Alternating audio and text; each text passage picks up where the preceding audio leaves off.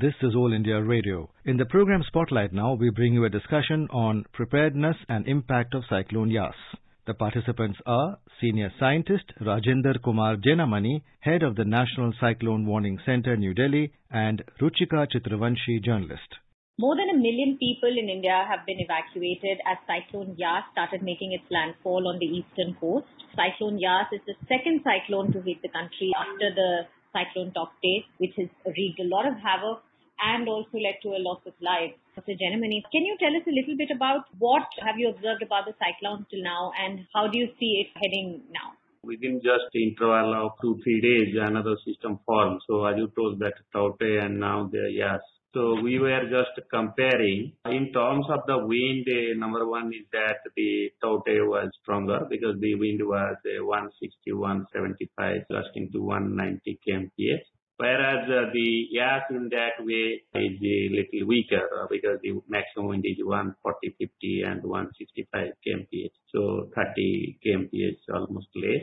And as you know, that is a logarithm scale windy. At that point, less means the damage potential of the wind definitely has been less. And the landfall, if you see the hours or duration, the recent today it took, it was 2 hours, something like 8:30 to 10:30, 11 to 2.5 hours. Whereas Tauktae took almost 4 to 6 hours.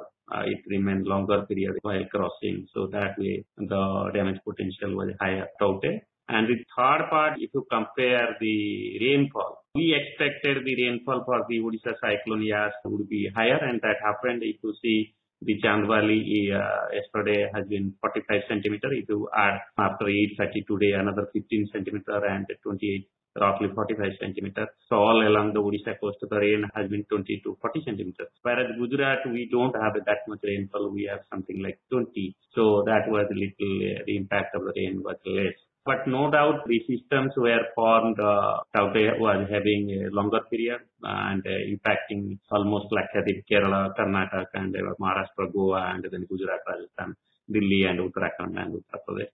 So very high impact, a longer period. It was something like 13 to 22 or 23, 10 days, whereas present system is only for 6 days and another 2 days will be there. So that is all kind of comparison. And the Yaas, if you see the latest today, it is just west of Baleshwar, some 50 kilometer mainland, weekend also. The wind also has now come to the 90, 100, 110 kilometers. But rainfall impact or rainfall intensity is continuing over north interior Odisha and Baleshwar and Medinapur. And by tomorrow or tonight it will enter to Jharkhand. So we have given Jharkhand for 2 days heavy rainfall and extremely heavy rainfall north Jharkhand tomorrow and then Bihar and East Uttar Pradesh.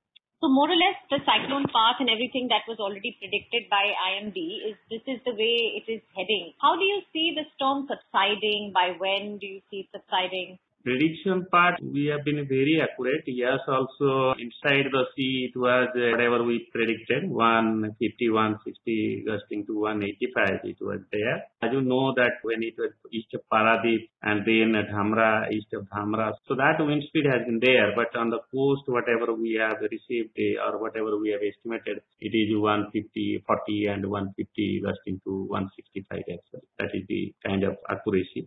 Why is the whole Bay of Bengal region so dangerous? We've had Cyclone Amphan, we've had Cyclone Fani. Is there something that you can... Bay of Bengal, right from 19, we have Bulbul, Fani, and then 2020 we have Amphan, and now 2021 we have now this Yaas. But actually May month cyclone form, but as they are moving repeatedly towards Odisha or Bengal, so that way one uniqueness has been there. But normally it forms actually. May is the peak month, they move to, mostly they recur to Myanmar and Bangladesh, but this time they are moving straight to the west, northwest or northerly, hitting the West Bengal, Bangladesh. But this is not anomaly, that is our analysis, because one system just 2 or 3 years is not sufficient to explain the impact of the global warming or climate change.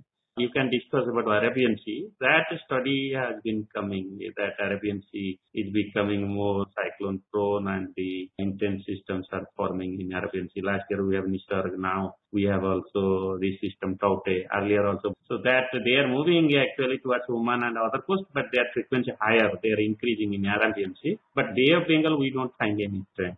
As you said, now it is going to enter Jharkhand. It's also likely to affect states of Andhra Pradesh and Tamil Nadu also on the east coast, if I'm not wrong, Mr. Janamani. No, this system is actually already in the northernmost part of the country. So it is over actually near that Keonjhar Baleshwar area.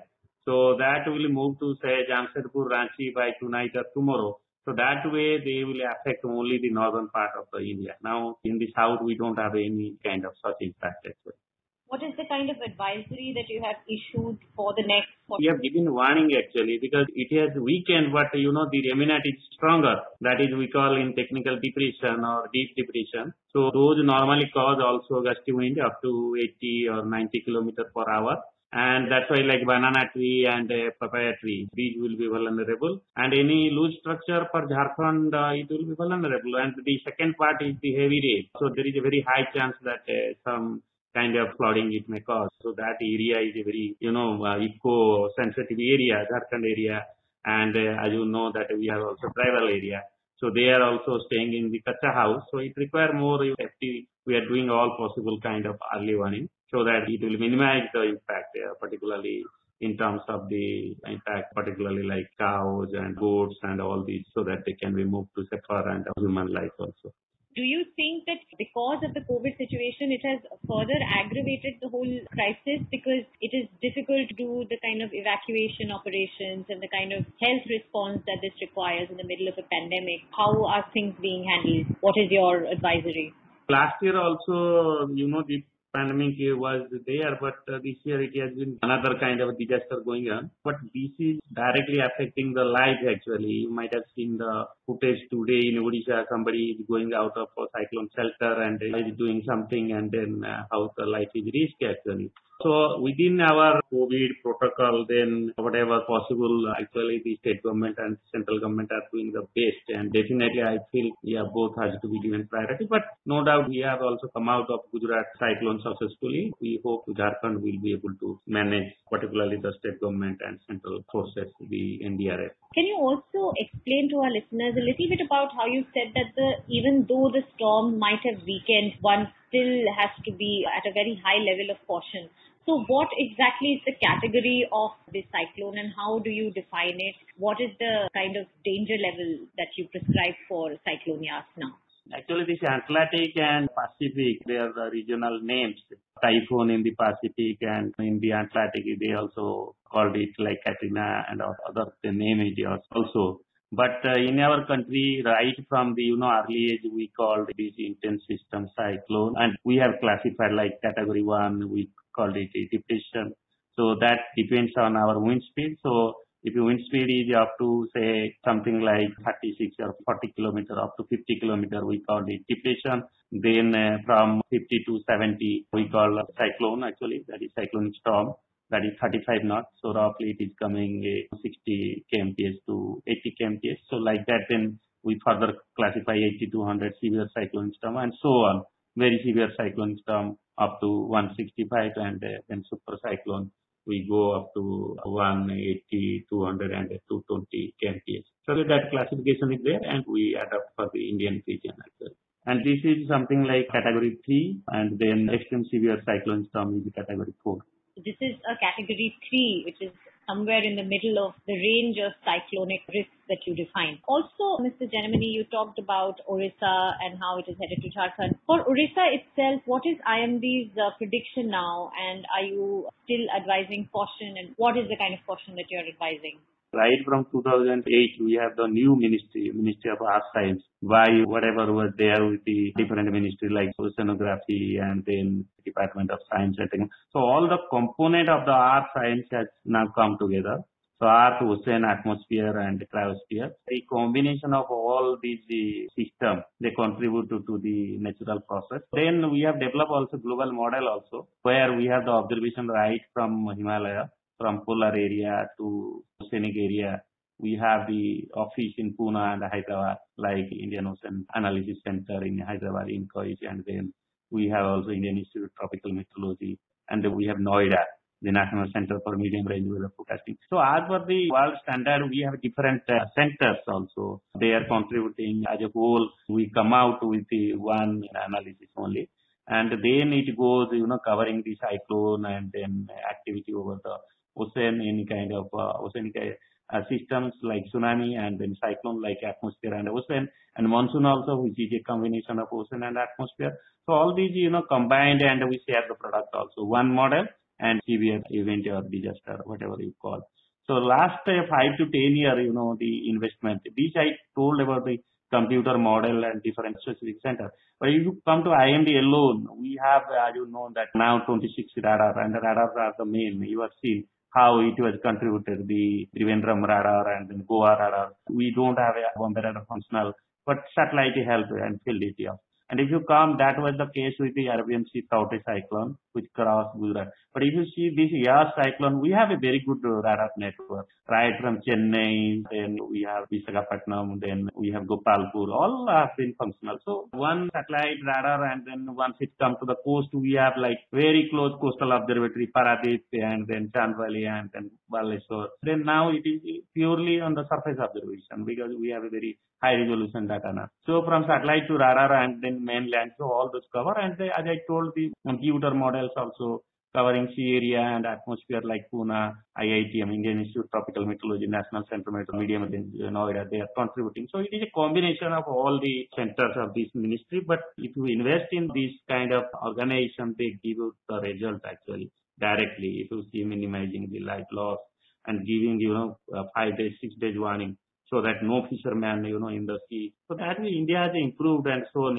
Gone are the days. Lakh of people, if you see Bola cyclone, Bangladesh, super cyclone, Odisha, it's not alone, they were the intense, but you see that time even a minimum intensity of the cyclone having thousands life loss. But that days have gone because of our scientific structure and establishment. Now that the cyclone has made the landfall, what can Orissa expect now? What is your prediction? Yeah, severe weather is over actually. Because now it is only giving rain only. Whatever damage we expect is only from rain. As you know, there have been very strong interaction with state government up to Jharkhand. And I think nowadays also each state has a disaster management covering up to block level, even up to Panchayat level. If you go to state like Andhra Pradesh, Odisha, Gujarat, they are so modern in the disaster. They don't leave any stone actually. We see in Odisha Chief Minister and also Gujarat you have seen Andhra, because these are highly vulnerable. So I think Jharkhand also has been doing, each state is doing best. So we hope we will be the best example in terms of managing the disaster. As you know, that we have the National Disaster Management Authority since it has been operational. After that super cyclone, you might have seen how Prime Minister and up to Home Minister all are reviewing the situation time to time. So that way all organizations are also working in harmony. So that way actually it's the best time in India actually in terms of managing the cyclone. We are the example in the world also. If we move a little bit further from not the eye of the cyclone and parts in Uttar Pradesh and Delhi, for instance, when the cyclone Taukte happened, we had one of the most heaviest rainfalls that Delhi had ever received. Why is it that we have not seen that kind of effect for this cyclone, or is there something that we have missed? It was a very unusual situation, and I being work in Delhi for 20 years. Yeah, very rare. Yes, will give the rainfall over Jharkhand, but Jharkhand gets normally rainfall from the remnant of the cyclone, but Delhi never has got such rainfall. We have seen only the highest rainfall for any region was 60 millimeter in 1974, but we got around 12 centimeter almost all part of Delhi. So that day also we have given a very high alert also. Wind was not there, but impact in terms of the rainfall was there from Taute over Delhi on 19th of May. But next 2 days, I don't think Yaas will give such a high impact, unusual impact. But rain will be there, no doubt. But there is a very high chance that there will be high rain for Jharkhand, Bihar and East Uttar Pradesh for next 2 days. Thank you so much, Mr. Janamani, for sharing your insights on the cyclone Yaas, which has made its landfall in Orissa. Few more states to go which are likely to receive heavy rainfall. Thank you. You were listening to a discussion on preparedness and impact of Cyclone Yaas. The participants were Senior Scientist Rajendra Kumar Jenamani, Head of the National Cyclone Warning Center, New Delhi, and Ruchika Chitravanshi, Journalist. This program was produced and presented by the News Services Division of All India Radio. You can listen to it on our mobile app News on AIR. This program is also available on our website newsonair.com. You may email your opinion about this program at airnsdtalks@gmail.com.